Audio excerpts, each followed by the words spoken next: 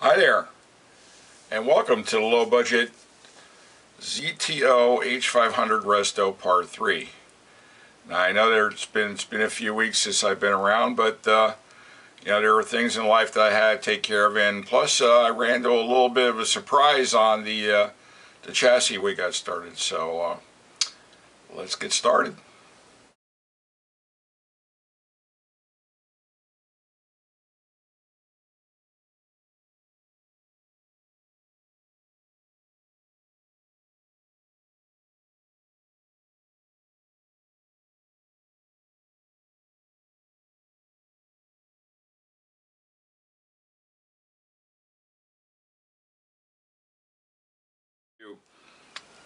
The original selenium rectifier, I've got a jumper lead here, or a clip lead here, and a clip lead on the end of this resistor. The original resistor on here was in very poor condition and it's falling apart. So I have another original one here right now that I've got clipped on just to test, and we'll check and see where everything stands on the radio. Okay, I think what I'm going to do is I'm just going to leave the meter, or leave the camera focused on the 2 meters now. Again, the meter on the right is the variac voltage. The meter on the left is what's actually feeding the resistor from the selenium rectifier. Okay, so let me start bringing this up. I also have the radio turned on, maximum volume. I have it on the AM band. All my tubes are in the sockets in place. And this is not looking very good. This is not looking very good at all. I'm already up to 35 volts AC, and you can see I'm only up to like, it's real slow climbing though. I have a feeling we got a really tired selenium rectifier. It's coming up, but boy is it slow. Alright, so let me just keep bringing it up. If we get up a little higher, we'll get lucky.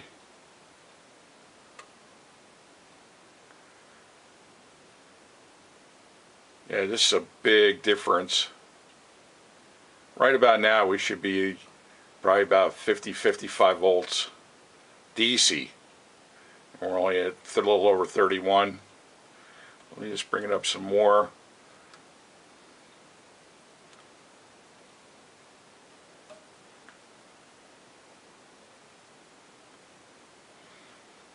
And so far there's nobody home.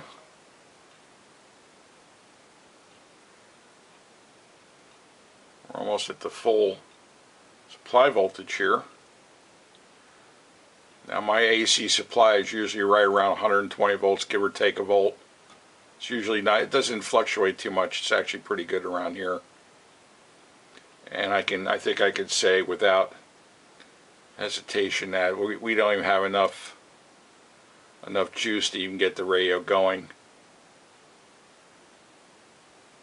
I'm actually hearing a very, very, very, very faint hum right now. I don't know if you could hear that or the camera's picking that up.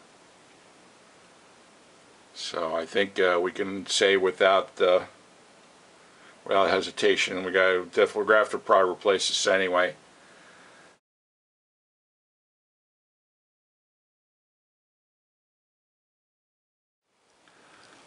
Okay, here's what I just done. I basically took the anode side of the original selenium rectifier and I snapped it off, and I've added this 1N4007, just good old general purpose 1 amp diode, and instead of running it through the 130 ohm resistor, which usually comes with the radio, just for added safety I have two 100 ohm 2 watt resistors that are in series for a grand total of 200 ohms. So I'm just doing that in just for safety, and then we're going to bring up the voltage again and just see how that's going to work out. And we're off.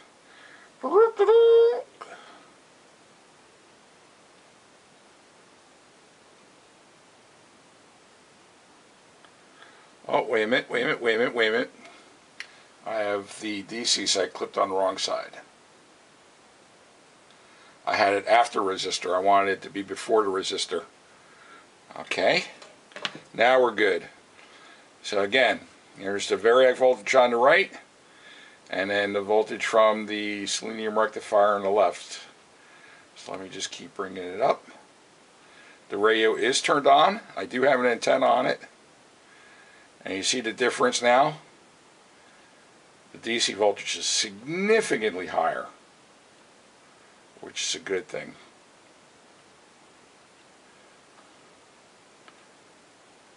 Keep bringing it up.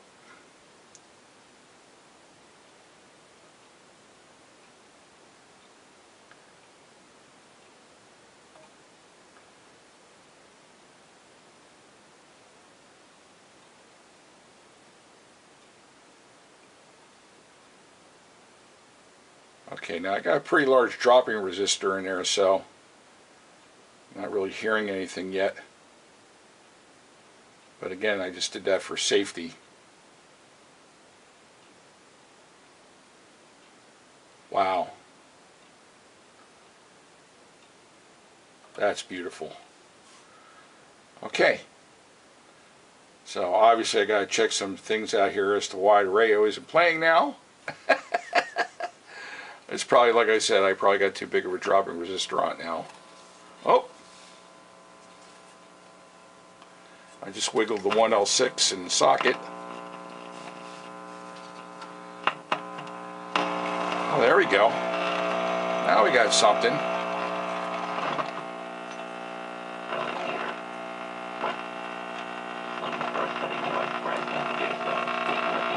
Alright, so this is a good thing. There's some hum there, but there's a station as well, so this is a good thing.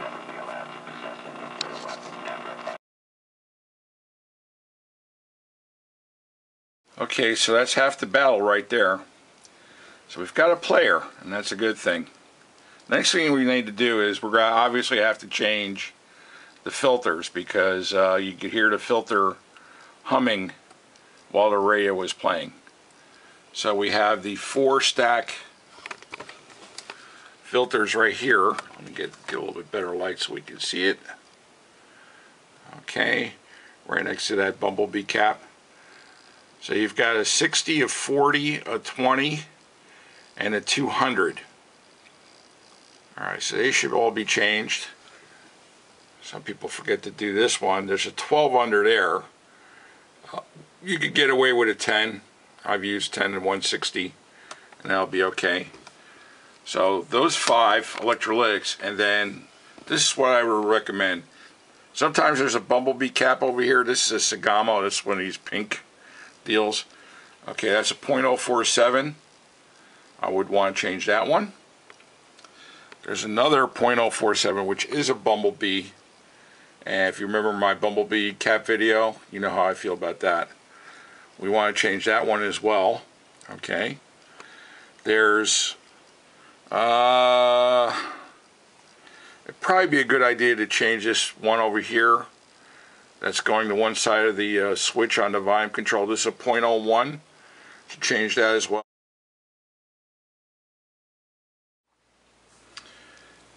Okay, before we actually do the test, I just wanted to show a few things here. Of course, these nice bright yellow capacitors are brand new. I took out the bumblebees and what was in here, and I put them in. Also, here was the old filter cap right here. It was basically four pieces, and basically I've done away with that. And what I did was I removed the old selenium rectifier that was mounted right here, and I mounted up a terminal strip. And what I did with that was, or what it allowed me to do, was to kind of nicely move some of the capacitors over here where there's a little bit more room to work with over here. So I got this pointer right now, this to 40, which is actually a 47.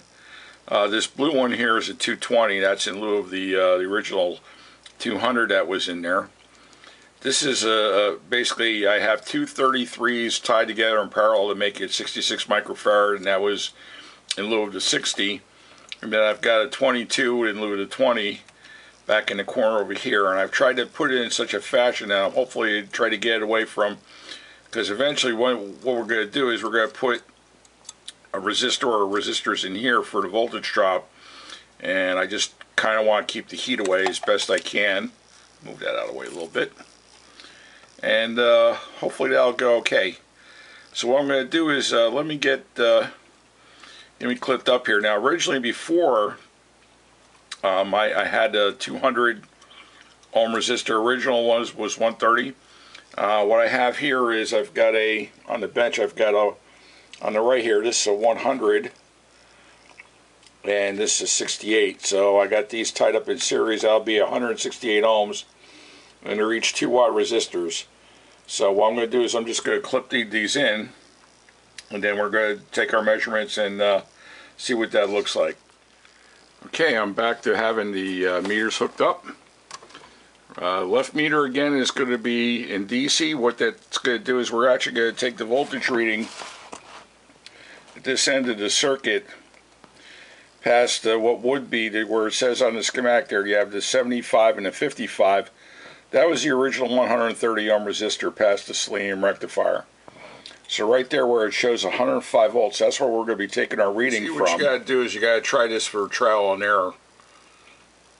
You could even go with a 150 ohm resistor, which is a more common value. You can start with that. I'm just trying to be a little bit more conservative. Well, you can actually hear the radio playing. Yeah, it's speaking out. I can't say it more eloquently. Okay, I'm almost at 120 volts, and I've got 101.5 volts, which is a little bit low. We get now on the DC end.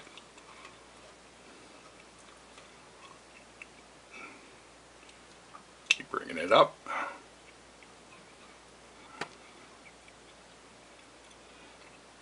You guys hear me from time to time talk about how I've had trouble sleeping in the past. Pillows will go flat and then you end up tossing and turning all night long.